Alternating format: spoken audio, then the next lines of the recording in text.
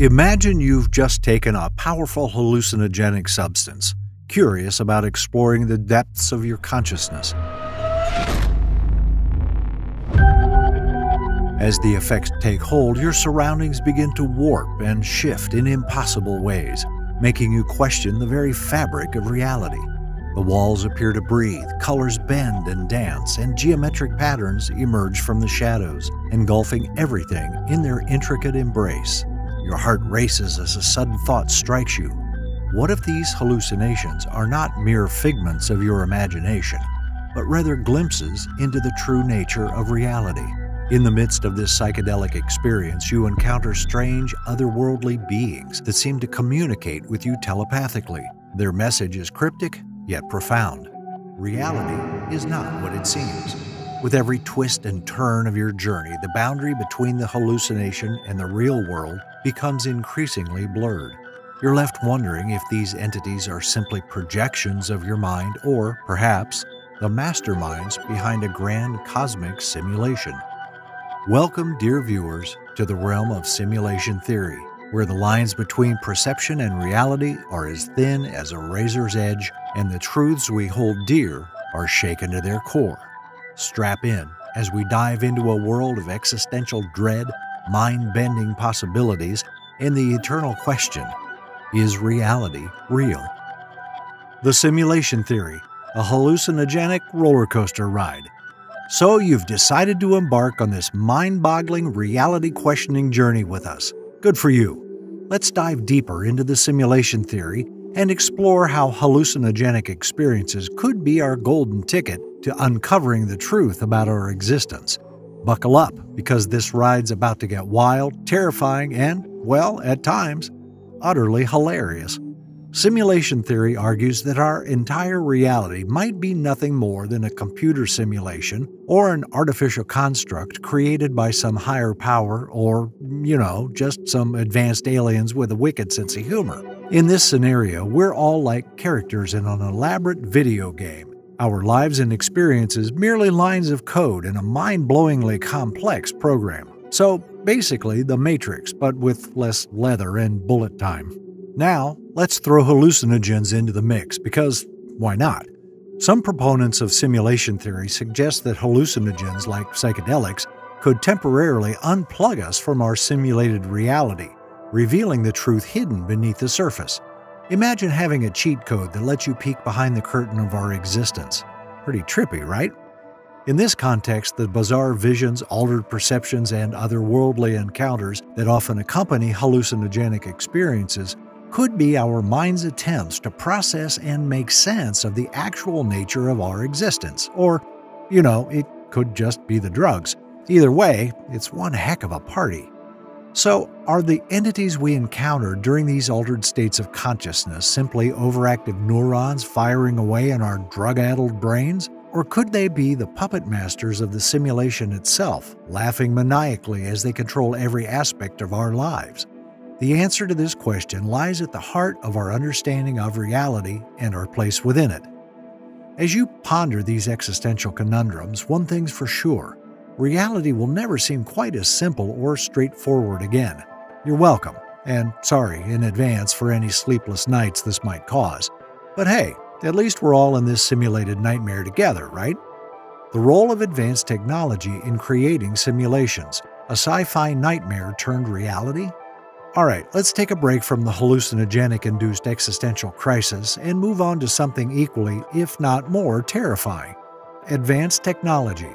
Who doesn't love the idea of super-intelligent machines running the show? If you're not feeling a little uneasy yet, don't worry, we'll get there. Simulation theory relies heavily on the idea that advanced technology, far beyond our current level of understanding, could be capable of creating an incredibly realistic simulated reality. Essentially, this would be like plugging ourselves into the most immersive and mind-blowing virtual reality experience you could ever imagine, minus the clunky headset and inevitable motion sickness.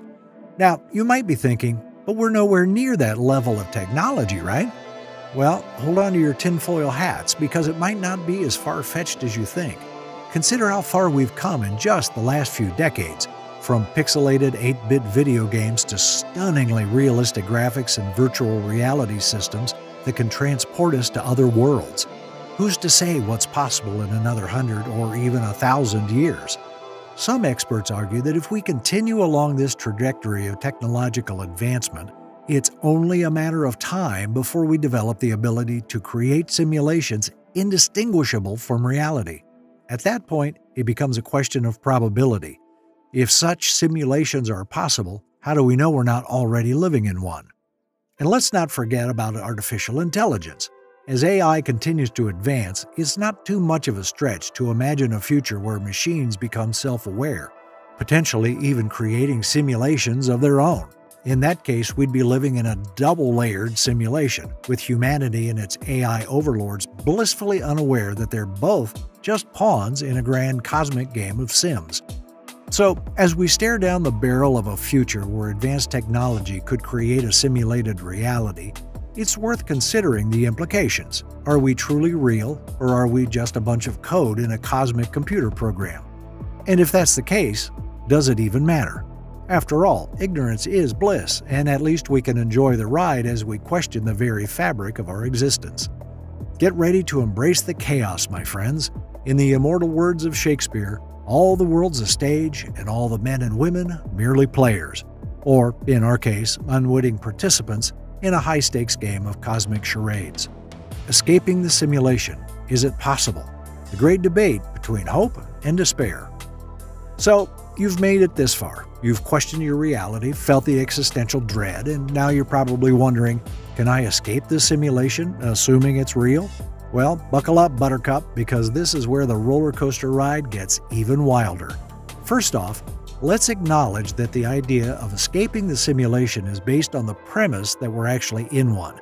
So let's indulge in that possibility for a moment and explore the potential avenues of escape, shall we? Option 1, the Neo approach. Remember the Matrix? If you're hoping to be like Neo, the hacker-turned-savior who escapes the simulated world, you might be in for a disappointment. While The Matrix provides a thrilling and action-packed escape fantasy, it also simplifies the concept of a simulation. In reality, if we're in a simulation, it's likely that our bodies and minds are just as simulated as the world around us. So, unless you're ready to accept a new existence as a stream of data, there might not be a physical escape route. Option 2, breaking the system. Some might argue that if we can identify the rules and limitations of the simulation, we could potentially find a way to break or manipulate them, effectively escaping the confines of our virtual prison. However, this approach assumes that the architects of the simulation haven't already thought of this and created safeguards to prevent such a rebellion. It's worth considering, but the odds might not be in our favor. Option 3, the Transcendental Gateway. What if the key to escaping the simulation lies in our own minds? Spiritual practices and meditation have long been touted as ways to transcend the physical realm and reach higher states of consciousness. Could these practices offer an escape route, allowing us to connect with a reality beyond the simulation? It's a tantalizing idea, but one that ultimately relies on faith and belief more than empirical evidence. In the end, the question of whether we can escape the simulation remains an open debate, teetering on the edge between hope and despair. But maybe the real question we should be asking is not whether we can escape, but whether we should even try. After all, if our simulated reality is all we've ever known, is it any less real or valuable than a hypothetical real reality? Maybe the key to living a meaningful life isn't in trying to break free from our virtual cage, but in embracing the experiences, relationships, and personal growth that this reality, simulated or not, has to offer.